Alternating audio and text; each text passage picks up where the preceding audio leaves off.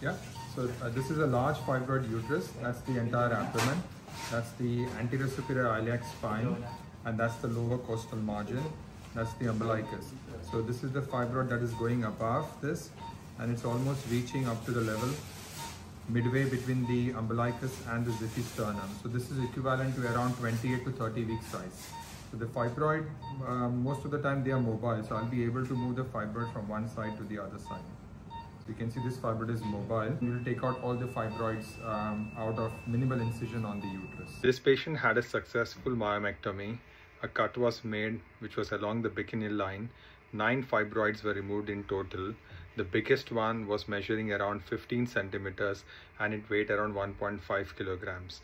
Cavity, which is the most important part of the womb, which is inside, was preserved, and I'm hoping this patient will get pregnant after a few months, and her symptoms of pain, bleeding, and the significant enlargement of the abdomen because of the fibroid, I'm hoping this will settle with time and she'll be a happy patient.